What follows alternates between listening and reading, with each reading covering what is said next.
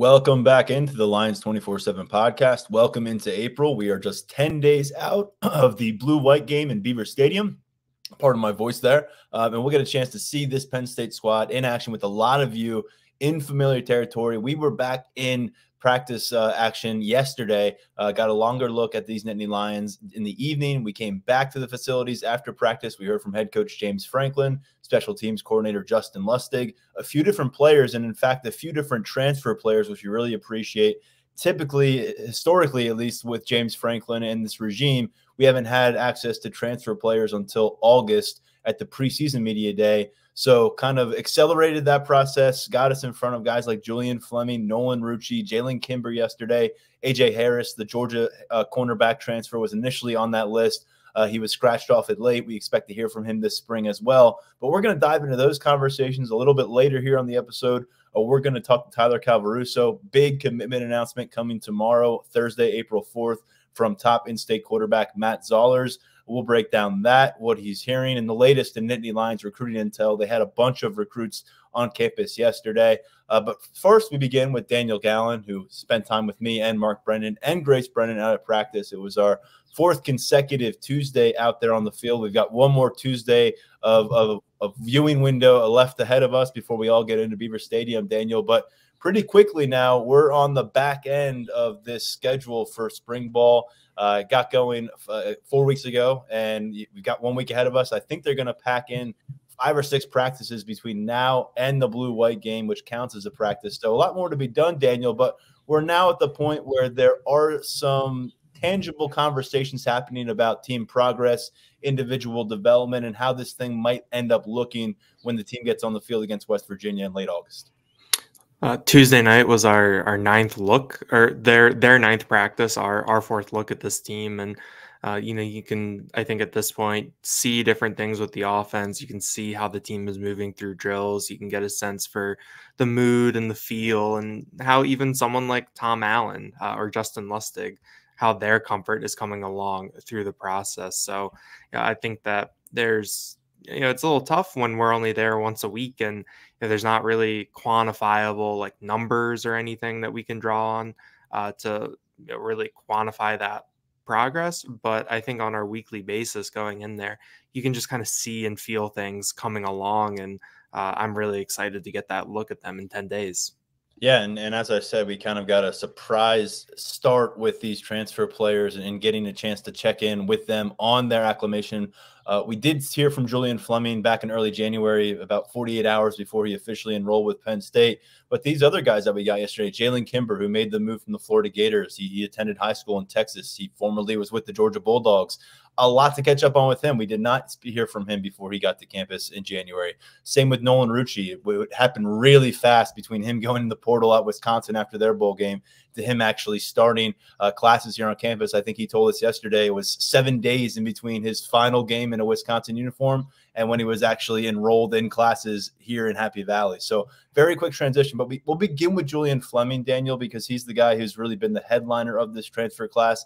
We spent a lot of time talking about him last week because James Franklin gave us a progress report, very glowing one at that, about Julian Fleming, and some of his new teammates had spoken up a little bit about his leadership traits and just his ability to maybe rise that receiver unit. Now, Julian Fleming was hesitant to say that it's any kind of a one-man role to help that receiver room take the next step. He said it's going to be a collective effort, and he did acknowledge what Andy Kotelnicki told us a couple of weeks ago in saying he does sense there's a chip on the shoulder with this receiver group at large. He said he can't necessarily speak to a great extent on it because he wasn't part of this group for the last year.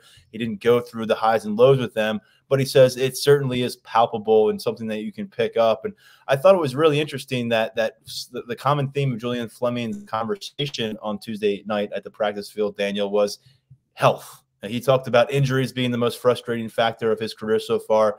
He addressed a couple issues he had with his shoulders, saying those are now cleaned up. And generally speaking, he just says this has been the healthiest offseason he's put together to this point since leaving high school as the #1 wide receiver prospect in the nation. And it's kind of scary to hear him say that out loud because he's got another week and a half of spring practice and he's got to get out there and do his thing. But very confident right now is Julian Fleming in his health. And also that he made the right move. He's had family coming to practices. It's an hour and 20-minute drive for him to get back home. He's got a younger sister he's been able to spend more time with, and grandparents and all that stuff. So sounds like a guy who, when you put it all together, is in a really good spot right now, but very clearly understands that he has a lot to prove. This wide receiver unit has a lot to prove, and there's nothing that he can say here in the first week of April that's going to make much of a difference in that process. But I thought it was very much what you'd expect from Julian Fleming, coming off a long conversation we had with him in January. The humility that is very apparent after his time in Columbus and then dealing with some of that stuff. He's very open and honest about the way the injuries have been a blessing in disguise because of the way they forced him to mature, to grow up. And he was very open about Penn State being a place that he felt like he could come back to. And despite it not ending on the greatest note when he was a high school recruit, that door being open, the communication line being in a good place with James Franklin and ultimately other pieces of the staff. And it's a guy who's got a one and done situation ahead of him here at Penn State and fully seems to grasp what is at stake right now for him. I thought that the health piece was really interesting from Fleming and his honesty in talking about it, because I do feel like over the past couple of years, whenever you would hear something about him coming out of Columbus, it was usually that he wasn't on the field or couldn't be on the field. And you saw that how those other wide receivers in the room, they were talented in their own right, but they had openings to get on the field and they took advantage of them. So I think that if you do have a healthy Fleming, especially because we know the style of player that he is in terms of being big and physical, willing to block on the outside, if he's healthy, I think that's something that can be a really, really big boost for Penn State moving forward. But it was interesting to hear him, kind of in a, larger setting than when he joined you earlier this year, kind of reflect on this process. The relationship with James Franklin and the coaching staff. I think that you're seeing with him and then similarly with Nolan Rucci, who we also talked to.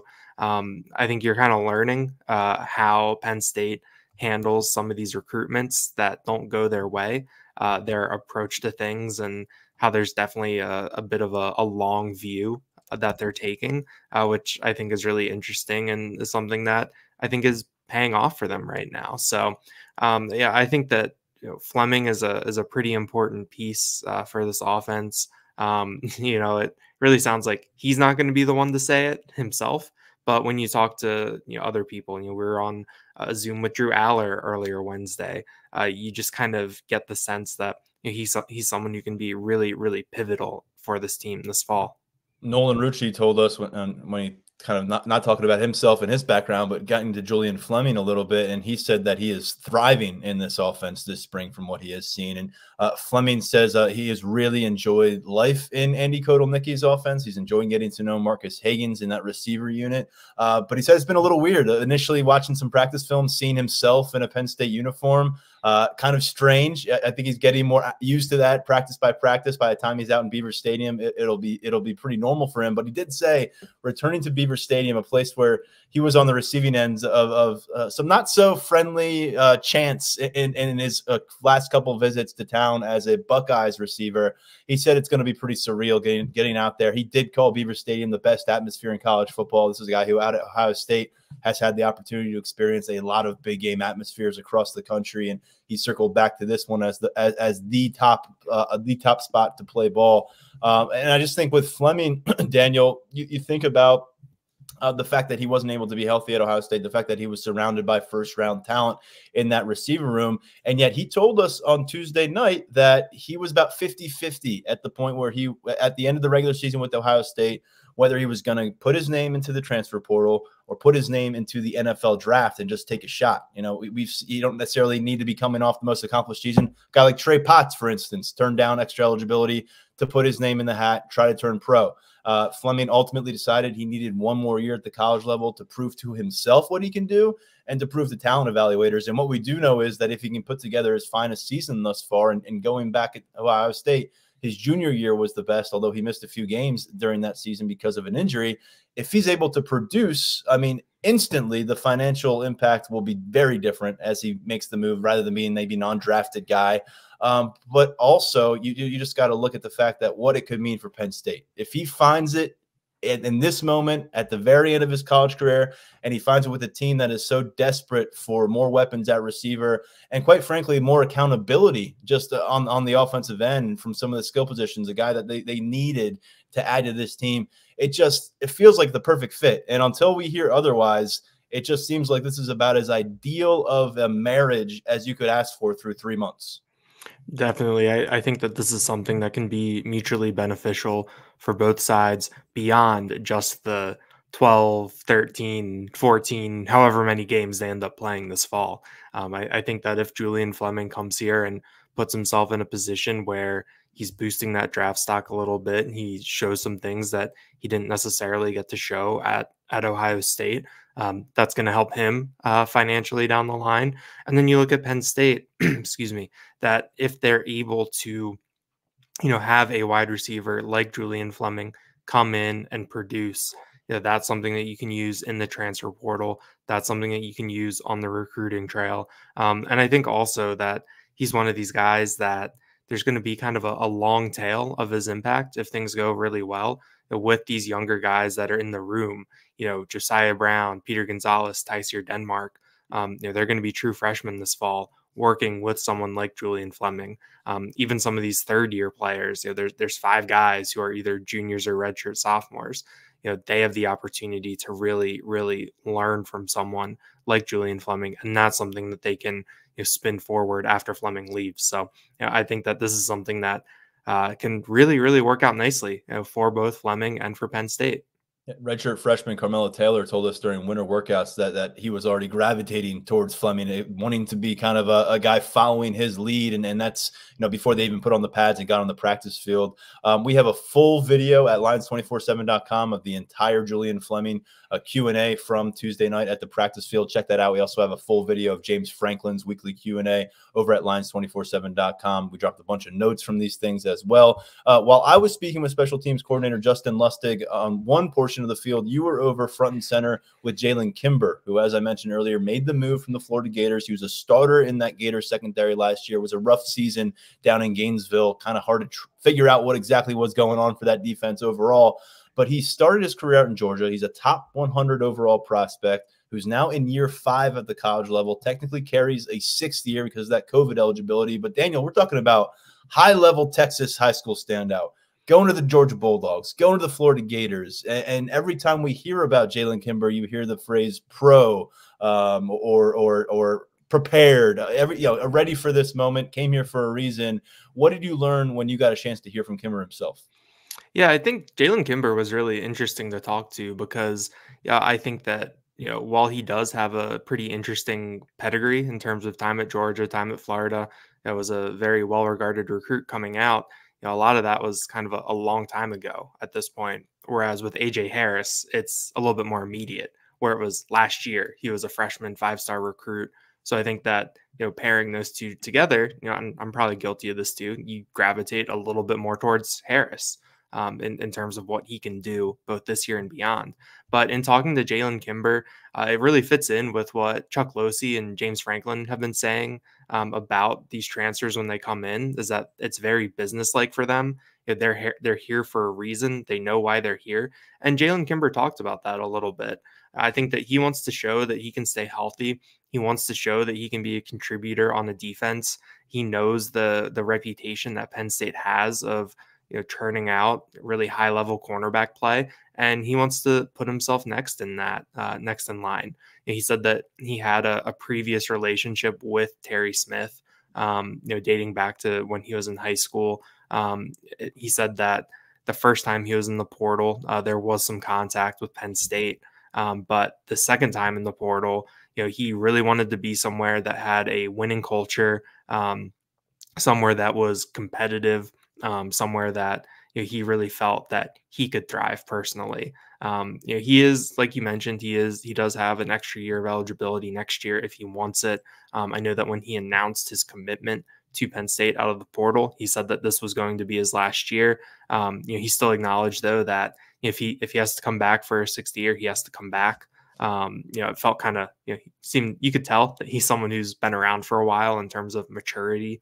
And how he was looking at things. So, I think that Kimber is might be a little bit more under the radar, because he's a little bit more removed from some of those accolades that he might have had earlier in his career. But I think that he could be pretty interesting, and he had a little bit of a sense of humor too, which I appreciated. Someone asked about the difference between Florida and Penn State, and he thought for a second, and then he just goes, the weather, because we are dealing with a miserable week right now. But he did offer up that his family's from Chicago, even though he played high school football in Texas. So this isn't too strange for him. Yeah, he's involved in a competition where they need to replace multiple starters, and really 3 starters when you factor in Daquan Hardy into that conversation. And then over at tackle, you need two new starters there. You need to fortify your depth plans. And Nolan Rucci, certainly a part of that conversation very quickly in getting to campus back in January. Now has a few weeks of spring practices under his belt. Initially, the focus for him was right tackle. He's told us the last couple weeks there's been more of a cross-training back at left tackle and right tackle. Of course, his game experience at Wisconsin, as we've talked on the podcast, came exclusively at left tackle. He had about 7 regular season snaps there last year. Then their starter goes down in the bowl game against LSU, the ReliaQuest Bowl, and all of a sudden he's playing 35 snaps at left tackle. And he talked a bit about that on Tuesday night, what it did for his confidence, reminding him that he can get out there at this level and compete and succeed. And we know it was a significant thing for Penn State because James Franklin talked about it back in February, that their ability to watch film of Nolan Rucci against an LSU in that kind of a setting, it was a confidence booster on both ends of the equation. So obviously a lot of history with Penn State. He was a 5-star prospect in the state of Pennsylvania. We've kind of gone over that with Julian Fleming in the past. And kind of similar, Daniel, was the fact that how he described resurfacing as a Penn State target for the second time years later, and why it made sense for him. Julian Fleming said so much that those relationships were there. You just had to kind of remind yourself and build them back up. Sounds like the same kind of deal with Nolan Rucci. He told us that it came down to Penn State and Wisconsin. Ultimately, a few things tipped the scales in the Badgers' favor. Certainly his older brother playing there in Madison didn't hurt. He said he enjoyed his 3 years at Wisconsin, but it was time to see what greener pastures might await him, and he felt like he might have a better opportunity to get on the field. And so it's interesting because he gets here, and the first thing Franklin really talks about him is he's a skinny offensive tackle. He's 299. He got here, 299, 300 pounds. Rucci says he's now 315. He wants to play at 320 this year. So I'm not sure exactly what was going on in Wisconsin versus Penn State. I know that James Franklin a couple times have taken an opportunity to say that that Rucci's been impressed by their player development end of things here at Penn State, and he spoke very highly of the nutritional aspect. But this is somebody who, unlike Fleming, has multiple years of eligibility. He's got this year, he's got next year, but Penn State has immediate needs at tackle. Drew Shelton is sidelined this year. He's the most experienced guy by far at that position. Donka remains in play there at right tackle. You've got Javen Williams, Chimdi Ono, who are younger components, second-year players, former blue-chip players. So Rucci's a pretty fascinating figure here because I think by all accounts, and even his own, he's got some catching up to do. He doesn't have a lot of track record in games at the Big Ten level, although he's spent a lot of time on a Big Ten campus.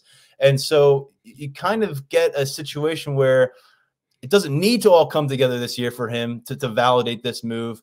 But Penn State and Rucci, it feels like that if he's at least a 2-deep guy who they can rely on, spot starter, maybe even a true starter, then you build off of that and see where you are in 2025. But this is a fun one because he was pretty open and honest about what it's meant to get back here, to have his parents show up to practice, what this school means to his parents. His dad, of course, was a second-round draft pick out of Penn State, played on the offensive line, New England Patriots all-decades team for the 1990s, and his mother was an athlete here with the Nittany Lions. So it's one of those things where I know a lot of Penn State fans are scratching their head and saying, well, why wasn't he here to start? And why is it happening now with like Fleming? But you get what you get, and I think that Penn State finds a really again, I'll use it just a fascinating figure here because of his background, because of kind of the empty cupboard when it comes to his college career and what you can point to as evidence of what he can do, and then just seeing him in front of you and realizing what that size brings to Penn State's tackle position, and then rolling it forward into preseason camp, wondering exactly what these competitions will look like. As James Franklin told us Tuesday night, he expects heated battles at both tackle spots. The one thing about Rucci that I was really interested in going back and listening to him talk and reading his quotes is, the way that he talks about Phil Troutwine. It seems like that Troutwine is someone who, has really impressed Rucci, I think, in terms of, wanting to be developed, by a coach like that. And you kind of think back to, when Rucci was being recruited, the Penn State offensive line was in a very different spot. And that was very early, I believe, in Phil Troutwine's tenure. And so I think that you're kind of seeing, the development of the Penn State offensive line, and also, the work that Troutwine has been able to do both in terms of development and on the recruiting trail. I think this is another way that you kind of see that pay off for Penn State. I think that it took a little bit of patience with Troutwine and this offensive line. We know that 2021 took a little bit to get through that year with that group, but these past 2 years have been really impressive. And it's clear that someone like Rucci noticed that he noticed the job that Phil Troutwine was doing, and when he was in the portal, it was kind of like, that's someone I can see myself getting developed by. That's someone I want to play for. So I thought that was something that really stood out to me going back through and listening to Rucci and reading what he had to say. And he's yet another guy who it will all become more real for him when they're in Beaver Stadium and you've got family and friends there for games. But he said having mom and dad come to practice, getting to have a pretty easy drive to your grandparents and for Easter last weekend, all those things weren't in play when you're playing football in Madison, Wisconsin. I think you said it was a 14-hour ride for his parents at that point. So, different perspective for these guys, and Fleming and Rucci. And of course, Kimber has his own background. We hope to learn more about AJ Harris in the next week and a half or so when Penn State makes him available, because he's coming from a position of 3 years of eligibility in front of him here with the Nittany Lions and a 5-star background in his own right. Shifting over to James Franklin's commentary after practice on Tuesday. Didn't get a ton in terms of where positional competition stand. You don't really expect to hear that much during the March and April, and I think that's more of a summer conversation. But something that flashed to me, and someone who has flashed to James Franklin, was Keandre Lambert-Smith. The comments here from Franklin were that he is not just really flashing, but doing it with greater consistency. And James Franklin says they need him to be a productive receiver. He needs it for himself. This is such kind of a puzzle, putting the pieces together and how this works. And just based on how it ended for Keandre Lambert-Smith the last 4 games last year, including the bowl, under 30 total receiving yards in those 4 games. This was the #1 target in your passing game for the first 8 or 9 games of the season. And to kind of make this more of a mysterious circumstance, as we said on the podcast, Keandre Lambert-Smith has not been available for media interaction, media interview since, I believe, early November of 2023. So a lot has happened for him. A lot has happened for this team. They fired their offensive coordinator. They hired a new one. They've added Julian Fleming. They've had a lot of progression on the field, and we haven't heard from Keandre Lambert-Smith himself, but we know James Franklin doesn't just say things to say them and put it out there. So what did you make of his comments that were certainly leaning positive on Keandre Lambert-Smith? And we also heard from Drew Aller on Keandre Lambert-Smith today, a guy who's in year 5, carried a ton of confidence with him when he got to campus, and we just don't quite know what kind of crossroads he may be facing in his career right now. Yeah, I think Aller kind of did a nice job of sort of reminding us that physically and athletically the type of player that Keandre Lambert-Smith is. I think Aller said that Lambert-Smith has made some spectacular plays, and also brought up that he's been good at making defenders miss in space. And I think Aller mentioned the angle tackling drills when Lambert-Smith just has that speed where he can make things difficult for opposing defenders to bring him down. But overall, I mean, it is kind of a broken record a little bit with Lambert-Smith at this point. It feels like the consistency part of it has always been the big thing that's hung over him during his career. I think early in his career, it was definitely framed as the mental development, developing so that if you have a bad play, it doesn't carry over to the next play, that sort of thing. And then now as he's gotten older, I think it's just kind of become a more general consistency thing for him, which we've been hearing about it for a long time. And I think that getting that feedback both from Franklin and from Aller, I think that is just one of those things that you kind of file away as a positive moving forward. But when it really comes down to it, are we going to see it this fall? Yeah, and so Keandre Lambert-Smith is a guy that we heard from Aller and Franklin specifically saying some of the big plays that he's been producing as well. Some of those momentum swinging type plays. Another player that seems to be really taking it to others on the field right now. Tony Rojas, 6'2", 225-pound sophomore linebacker, projected to take a big step even before Abdul Carter moved to defensive end. That move really put a spotlight on Rojas, and James Franklin did as well on Tuesday night when he talked about him and Kobe King really playing well off of each other in those two primary linebacker spots. Kobe King, of course, a returning starter at the Mike position. When you look at Rojas, though, Franklin says he could play either of those. They think he's intelligent enough to handle that Mike role. He can be vocal enough to handle that role. And he's also physical enough and has the instincts to play the boundary backer position. We know he can run. We know he's put on a lot of weight. And we know that last year in relatively small sample sizes, he packed the production into he'd get 10 snaps and he might get 3 tackles and a forced turnover. I mean, that was the kind of small doses that we got of Tony Rojas extending all the way through the Peach Bowl.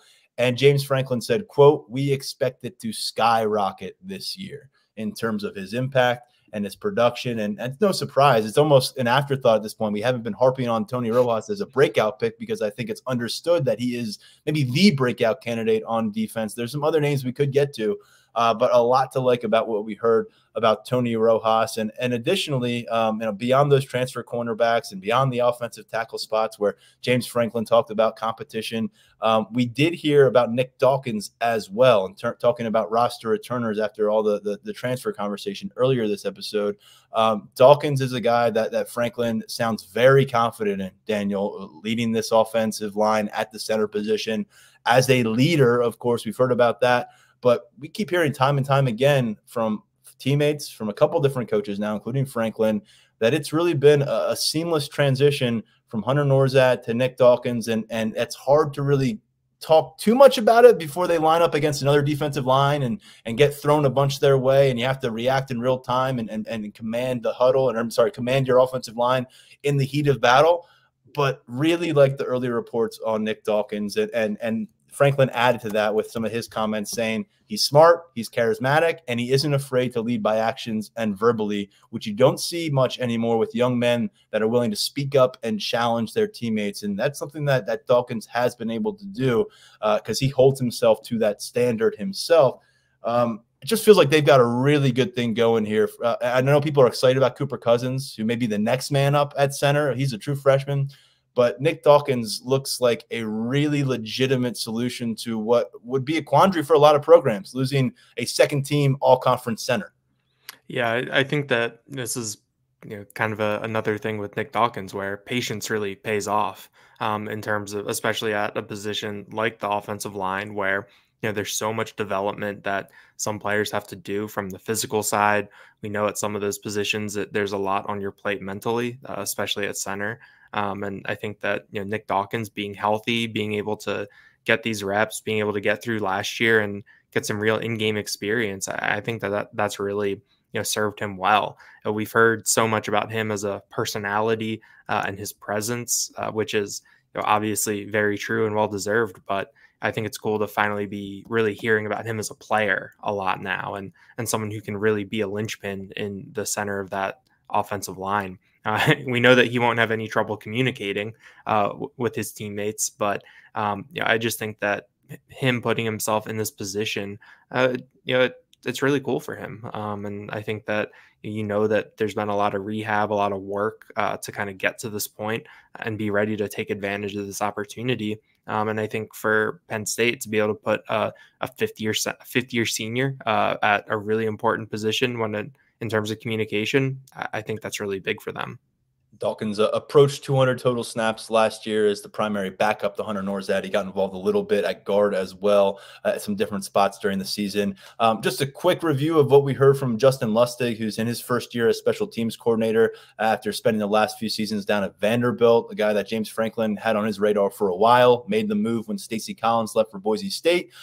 Just addressing the kicker competition, it sounds like Chase Meyer, who made the move from Tulsa as a transfer and was their primary kicker last year, had success success. It's not like he's playing catch up right now as the new guy in town. Sanders Sahadak, who's now a redshirt junior all of a sudden, a guy who's been on scholarship now for several years. And then Ryan Barker, who came to town last year as a walk-on, turned some heads and has done some nice things here in spring ball. That competition still early. I mean, we got a long way. I doubt we're going to get an answer there until late August. But just a bit of a heads up there. Meyer, again, was the guy that they brought in from Tulsa.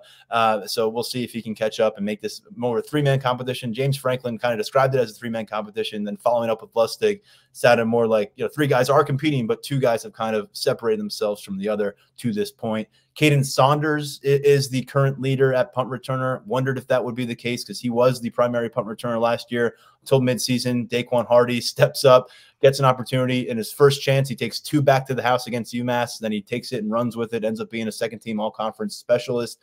So Caden Saunders, the confidence is there from Lustig right now. He said a big thing about Saunders. While they would love to see that dynamic ability from him, like they got out of Daquan Hardy, he said a key thing is they can really account for him catching the football on difficult situations, not letting it hit the turf and then roll 15 yards. And he says Caden Saunders' ability to save them yardage on some of those more tougher punts to field is a really key asset that goes overlooked by a lot of fans. So good to hear Saunders is back on the upswing at that position. And then he talked about mixing up things in drill work, having guys on offense become the tacklers, having guys on defense become ball carriers. He said it provides the staff and himself a better way to see who maybe can flash with that football in some special teams work and who maybe can be a contributor in coverage that otherwise you might not have known.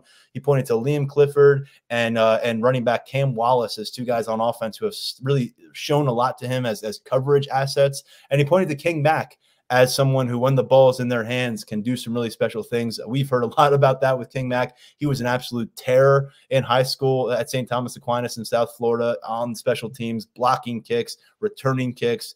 So keep an eye on King Mack on special teams. And I'll just note, very grateful to have Don DeLuca is Justin Lustig. Is the guy who's returning as a special teams captain. He's competing to be a starting linebacker for you. But he talked about Don DeLuca being really an extension of this coaching staff. Don DeLuca is someone that we heard from on Wednesday morning. We'll have notes up at Lions247.com. He had a lot to say about himself, and he's a fun story. Came in as a walk-on, has emerged as a key leader and a key player for Penn State, but he's really good at talking about other guys too. So check out those notes at Lions247.com. Just to finish off this portion and before we get over to some recruiting talk with Tyler Calvaruso, Daniel, we also heard from Drew Aller, as we've referenced a few times, and Zachy Wheatley, who's been one of the hot topic kind of players this offseason because he's gotten a few different shout-outs from James Franklin about playing the best ball and competing the best thus far by far in his career as a fourth-year safety. So anything really stood out to you wanted to share with our audience from Zachy, from Drew, and a reminder, all of this content, video, notes, quotes, context, Lions247.com, and that you have access to that 7 days a week, 24 hours a day. You don't have to wait for us to describe it on the podcast. So check out that coverage too. I think with Wheatley, the one thing that came up that is going to be interesting with him is, how does he make his performance now carry over into the fall? He was pretty quiet last year. I think 2 years ago he had all that offseason buzz and came up with a couple big plays. I think at Auburn, you saw that ability to cause turnovers really pop up. But he was really quiet last year, and we've talked about it in terms of KJ Winston and Jalen Reed really asserting themselves atop that depth chart. I think in terms of Tom Allen coming in and maybe shifting personnel packages around a little bit, using more 3 safety sets with Jalen Reed's ability to play that nickel spot called the Lion, I think Wheatley could be one of the biggest beneficiaries of there, because if you move Reed up closer to the offensive line, you can have Wheatley back there playing center field where we know that he has some of that ability to make things happen, to track balls, to get his hands on it. So I think it's going to be interesting to see how he really spins this forward, and what kind of role Tom Allen has for him and on the back end. As for Drew Aller, I mean, it was just really, I think, an illuminating and insightful conversation from him. I thought he's always been a really thoughtful interview during his time at Penn State and before, but I thought that this time we kind of got some real insight into how things are going for this offense. We asked him about some of the things we were hearing from the defense about how they're being really stressed in terms of their eyes and communication. And Drew Aller said that he can really see it, that these pre-snap motions, the ability to change formations, to kind of get themselves into the coverage that they want as an offense, has been really effective for them. And they think that that's something that'll carry over into the fall. And Drew Aller said that they're helping the defense along the way, that this Penn State defense is going to see things that are similar to what the offense is doing right now, and they'll be prepared for it. Aller also talked about at this point in spring that they've really kind of locked in on being able to run the same plays out of different formations and different packages. And I think that that's something that when Penn State hired Andy Kotelnicki that we heard a little bit, is that he's able to make things look really different. He's able to mix up personnel, keep the concepts the same, and really create opportunities for players to make plays. So I have all the quotes from Drew Aller up on Lions 24/7 right now. Going back through it, it really sounds like someone who is in control, really confident, going into year 2 as a starter. Yeah, it sounds like there's a lot less surprises involved with just his day-to-day life now as a guy who's a returning starter. And something I thought he definitely, I agreed with James Franklin in saying he looks leaner this spring, just seeing him operate out there and drill work. He says he's 240 to 243 right now. He's cut down some fat. He plans to cut a little bit more between now and August. I don't know necessarily what that looks like for 60 minutes on the field come matchups, but I think it's obviously encouraging anytime you see a guy making strides physically, mentally, otherwise, and Drew Aller seems to be doing all of that. We have a full video of Drew Aller's complete Q&A from Wednesday morning over at lions247.com. Check that out. Daniel, appreciate the coverage. We'll be doing a lot more of it together. We've got Nick Singleton on a Zoom call on Thursday, and then we've got another practice to look at next week, and then we got the blue-white game to get into. So plenty of coverage coming your way from the spring practices next week. We'll take a longer look at what we're looking ahead to with the blue-white game, who we're most excited to see, some storylines involved there. But for now, we'll get back to work over at the site. We'll shift gears to recruiting. Thank you, Daniel. Spring is flying by. I'll talk to you later, Tyler. See ya. We talked about this spring practice schedule also being a really pivotal point for Penn State's recruiting efforts, and it has been to this stage. Tyler Calvaruso is going to bring us the latest right here on the Lions 24/7 podcast. Tyler, good to have you back on.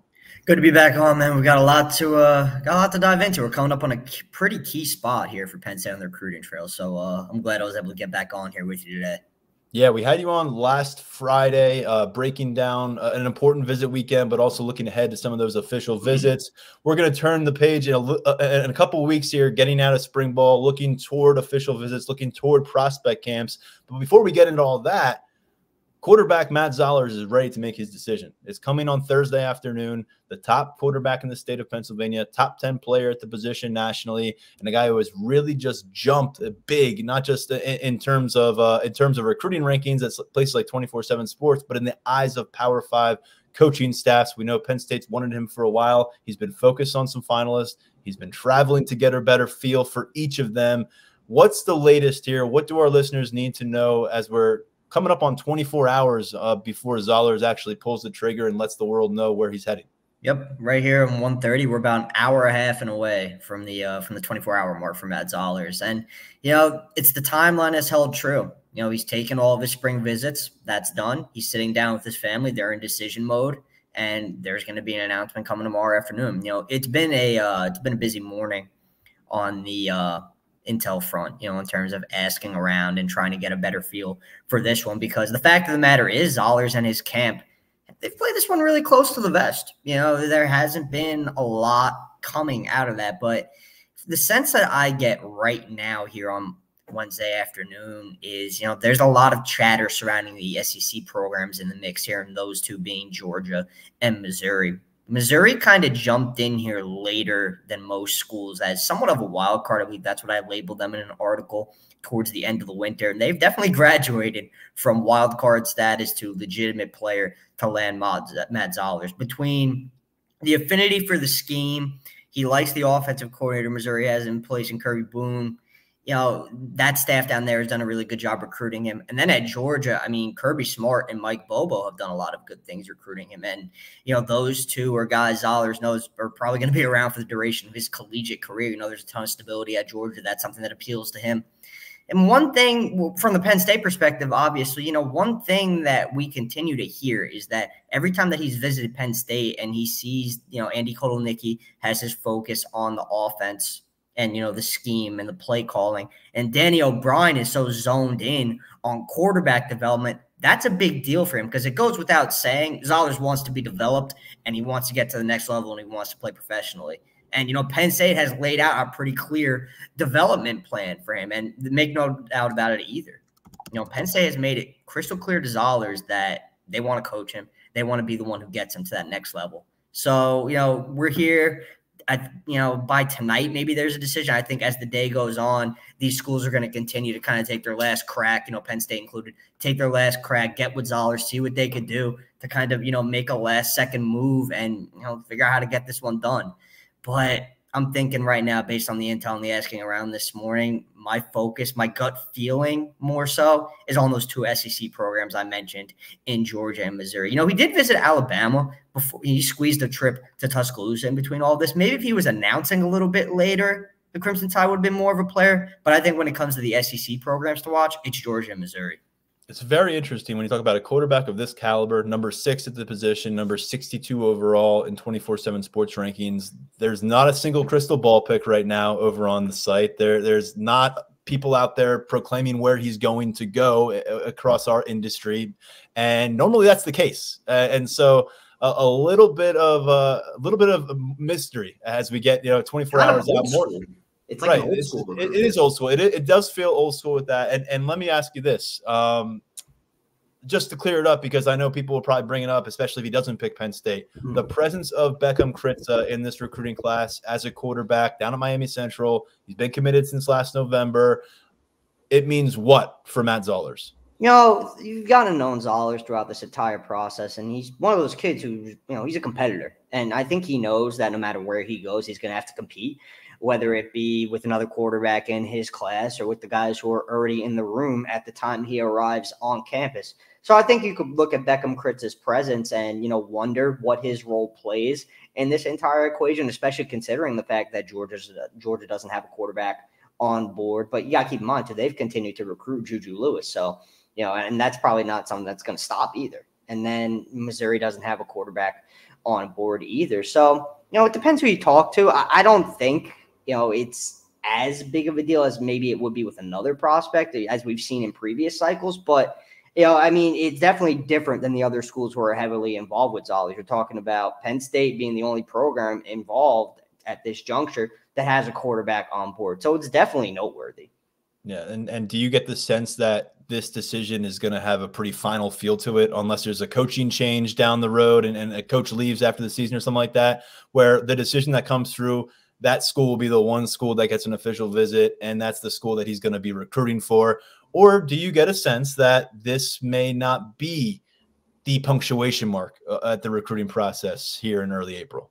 I get a sense of finality. I think once he comes to this decision on Thursday, it's probably going to be it for him. Because you got to keep in mind, how firm Zollers and his camp have been to this timeline of getting it done early so it could be part of a class, get to peer recruiting, get to a campus, the school of his choice for an official visit in June, instead of going through June official visit season, still trying to figure out what he's doing. So that kind of approach leads me to believe once this one's done, it's probably going to be done. Is that going to keep the other schools that missed out from contacting him? No. It's up to him whether or not he wants to respond at the end of the day. I think, though, barring a change, a significant change in his recruitment, like you mentioned, with a potential coaching change, I think once this one's done, it's probably going to be done. The one thing I'm very interested in moving forward from the Penn State side is what's going to happen if Zollers does decide to go elsewhere. Because you mentioned, Kritz is already on board. Malik Washington is a top 24/7 passer who is still available on the open market. He has an open official visit date weekend on his schedule. Does Penn State, ramp things up there and really make a move? That's going to be a pretty fascinating storyline to follow for me. So, this commitment, not only finality, but it has a domino effect on Penn State's approach for the remainder of the cycle as well. I just mentioned Malik Washington, but there's very much a possibility that, Penn State just decides, hey, look, we'll go with Beckham Kritza, and we'll see what happens from that point on. But, so it's there's a lot of layers, and like I said, kind of a domino effect with this ultimate decision. Well, how about this? We'll check back in with you for a second episode this week. By then, we'll have the announcement, and then we can kind of pick up the pieces, whatever that announcement is, and work off of that and have a conversation there. Sound good? That sounds great to me. Okay. Trent Wilson is a guy that we were going to talk about anyways because he's focused on 4 programs, defensive lineman out of Maryland. But we really got to talk about him now because you texted me as we were just getting set up for the pod. April 10th now. He's on the schedule for his own commitment announcement. That's 1 week from today. This is a guy that Penn State has had its swings with. They've had a chance to showcase their program. Who else is involved here, and what are you feeling a week out from this decision? The timing of it is pretty interesting to me because Wilson was locked in to visit for the Blue-White game on the 13th, and now he's planning on popping before even making it back to State College for that visit. Oklahoma has been the mover with Trent Wilson recently. There's a lot of buzz surrounding the Sooners, and Wilson has also been pretty effusive in his praise of Ohio State and the Buckeyes and the defensive line coach Larry Johnson, who Penn State fans are plenty familiar with. And it's just, his ability to develop guys and get them to the next level. So the Buckeyes are drawing plenty of praise from the Maryland standout. But, Penn State's been in this with Wilson for a really long time. He has a good relationship with Deion Barnes. That relationship has been developing going back to when Barnes was still a graduate assistant under John Scott Jr. So those two have known each other for a little while. Again, the timing of it and the recent buzz of Oklahoma kind of leads me to believe that the Sooners are trending to get this one done on the 10th. But, we're going to have to wait and see what intel comes up in the coming days. But right now, I'd probably say keep a closest eye on Oklahoma. Good stuff there. We will keep an eye on Trent Wilson, and we know if there's anything to update, you'll do that at Lions247.com. Let's get into some recent visitors to Happy Valley, one of which is an elite wide receiver prospect out of Bergen Catholic in New Jersey, top 10 talent at the position in Quincy Porter. He's a guy that we were looking ahead toward. Now that we're looking back, what did we learn? I think it was a good visit. It was definitely a plus for Penn State to get Porter back to campus for this visit. It was something the staff has been trying to do for really a long time now. We touched on it last week. Prior to over the weekend, his most recent previous visit to Penn State was a junior day during the winter of 2023. So it was a little bit between his most recent visit to Penn State and when he had been back prior to that. So it was good for the staff to get him back in town. I think progress was made, but I think ground still needs to be made up. This is a busy week for Porter on the visit front. He's got multi-day trips to Ohio State and Michigan locked in. Those are two of the schools kind of setting the tone with him right now. So Porter's going to remain a name high on that wide receiver board. Penn State would like to lock down an official visit with him. That's ultimately the goal. Will that happen? I can't say I'm quite sure one way or the other right now. So this is going to be one we continue to monitor moving forward. But again, encouraging to get him back, but still work to do. Down in Hillsborough County, Florida, at Sumner High School, Zaire Addison has been on Penn State's radar for a while. He made the long-distance trip to campus. He's had a few of them planned here in 2024, as we addressed last week on the podcast. Penn State, 4-star offensive tackle, top 150 overall prospect. How good of a position have they established to this point? Yeah, this is the big one on multiple fronts. Penn State absolutely loves this kid. I mean, they think he's going to be a big-time player at the next level, a guy who could play legitimately 1 through 5 on the offensive line, given his athleticism, his measurables, and just his entire skill set of what he brings to the field. So there's a lot of excitement about Zaire Addison as a prospect. And from my conversation with Addison and, those familiar with his recruitment over the weekend, I mean, this visit went probably about as well as it could have gone for Penn State. So many things went right for the Nittany Lions. The relationship with Phil Trotwood remains in a really, really good place. Addison loves James Franklin, and so does his family. He had so much praise for James Franklin, just his overall demeanor, how he is on the practice field, how he just runs things, the attention to detail that he has. That's something that appeals to Addison. Also, circling back to Trotwood, Addison really loves the way that Phil Trotwood goes about coaching up his players. And he gained some really, really valuable insight into what it's like to be part of Penn State's offensive line room. Olu Fashanu was in town. He spent a lot of time talking to him. And Fashanu, I mean, he made it pretty clear, looking at Addison, he could be following in his footsteps 3-4 years from now. I think that was something that really resonated with Addison as well. For a guy like Olu Fashanu to look at him and say, look, you go to Penn State and you develop under this staff, you could be maybe where I am in the future. So Now, I don't necessarily know if we've reached the point where Addison has a true leader in his recruitment, but I think if there is one, it might be Penn State. This staff has done a lot of good work with Addison. They're going to get him back for an official visit during the weekend of June 14th. That is going to be a huge opportunity in my eyes for Franklin Troutwine and company to seal the deal here, because the Nittany Lions have built up some pretty positive momentum.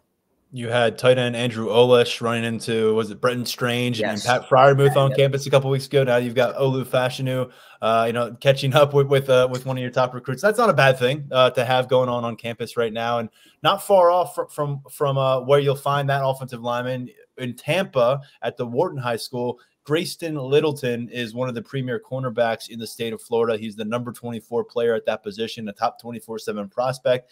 And he was one of the many recruits that we saw on campus Tuesday. We're not permitted to speak with these guys or take photos of them when they're at practice and we're at practice. But I texted you. I was like, this is about as many recruits that we've seen on a Tuesday, filling the sidelines to this point this spring. He was among them. He was certainly a headliner considering his clout in the ranking in the recruiting world. He's got 30-plus offers. He's in the 2025 class. Where is he on kind of the Penn State class radar as they try to build out this 2025 group?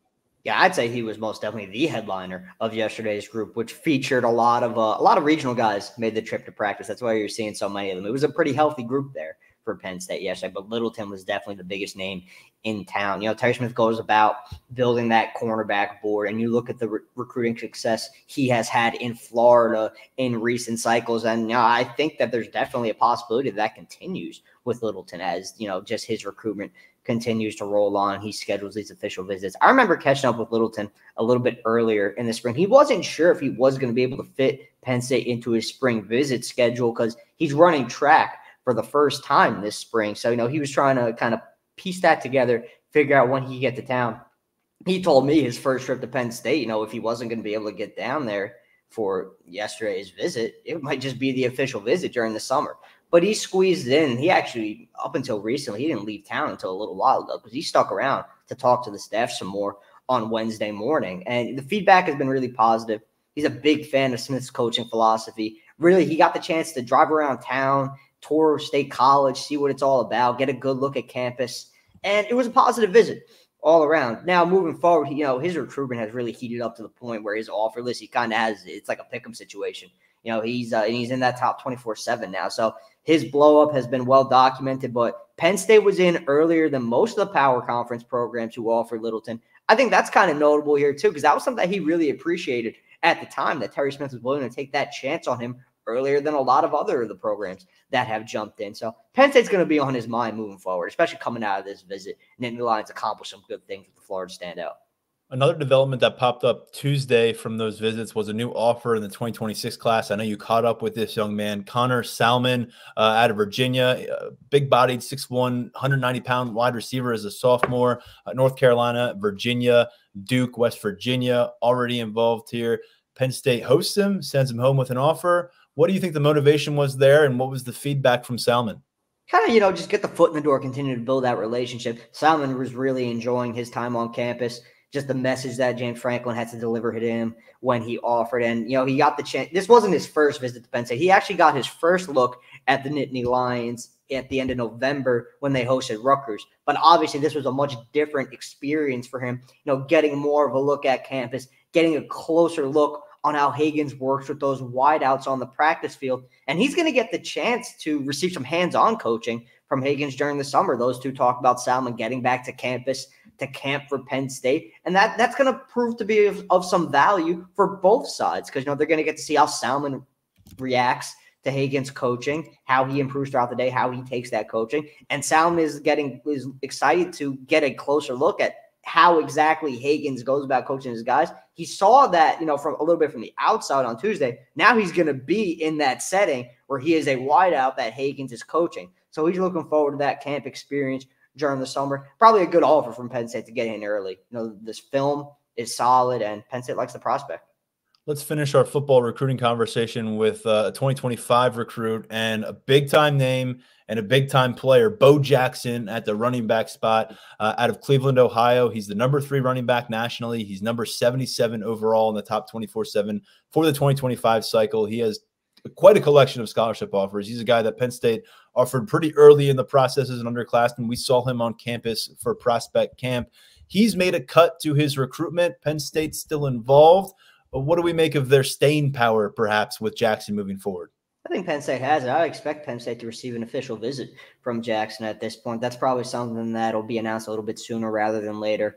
Yeah, I still like Ohio State as the team to beat for Jackson, but the changes, with Tony Alford leaving for Michigan and, Ohio State having to go out and get a new running backs coach, it creates a little bit of a window of opportunity for a program like Penn State and the others who have been really chipping away to land Bo Jackson because, from the Penn State side of things, he's known Jalen Siders since he was an underclassman.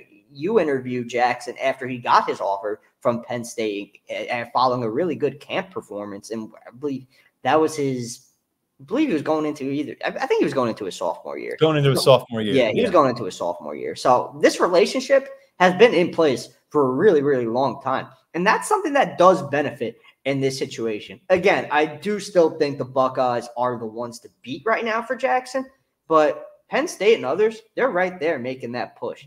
It's a big chance right now for these schools to move up the list for Jackson. And his visit to Penn State last month for spring ball went really, really well. He really, really liked the new offense, what Andy Kotelnicki has going on. So keep an eye on Penn State here, man. I think they've definitely got the staying power. And I think, once that official visit gets announced and locked in and finalized, I think when he gets to town, Steph's going to have a good chance with him.